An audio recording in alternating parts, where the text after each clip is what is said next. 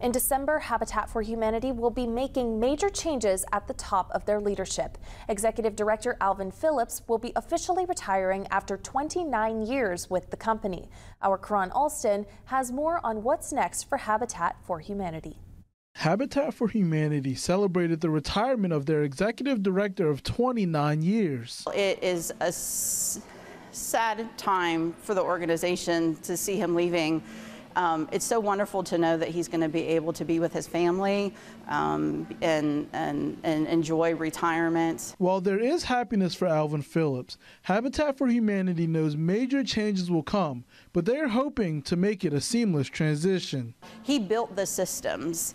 And so there needed to be a training opportunity. And essentially, he's been my teacher since July 1st, helping me understand other aspects of the organization. And those changes will come slowly but surely.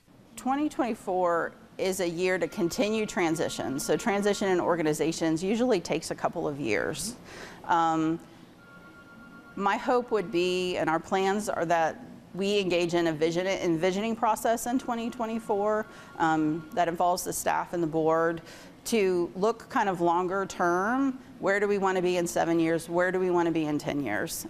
After the planning of 2024, the mission starts as it did when Phillips first took over as the executive director. And so once we kind of settle from the transition, I think that you can see us moving forward, continuing to serve the mission.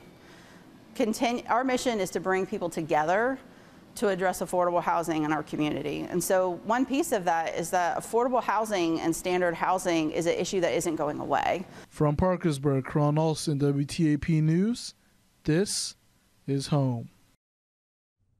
Still ahead, 53 years after